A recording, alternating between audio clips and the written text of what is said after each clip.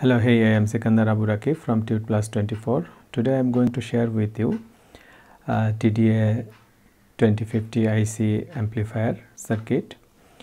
I showed 2050 circuit in breadboard as an amplifier before in one of my videos, but today I am going to share with you the amplifier in the veroboard. So this is the circuit and this is the components that I used to build up my application into veroboard. This is the component, and above you can see the circuit diagram. You can arrange the circuit according to this circuit diagram, and I am going to the circuit what I arranged and constructed here.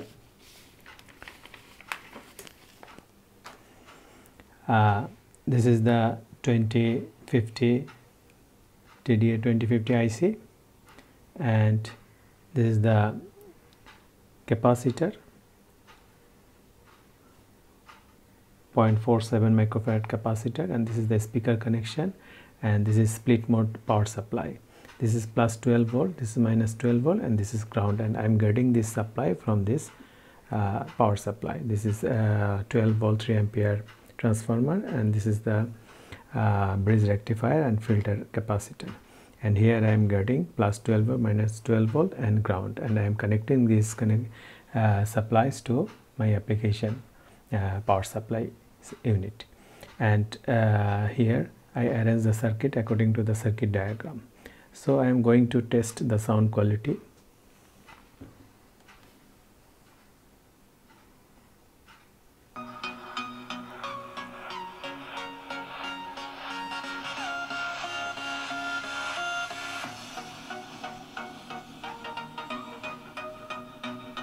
And this is the input connection, this is the ground, and this is the input plus, and here the heat sink I used.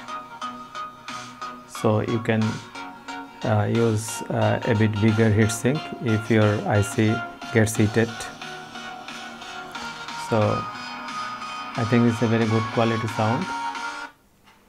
So you can see the bottom side of the circuit. And I hope this tutorial will be informative for you. If you like this video, please subscribe to my channel. Thank you very much for watching this video.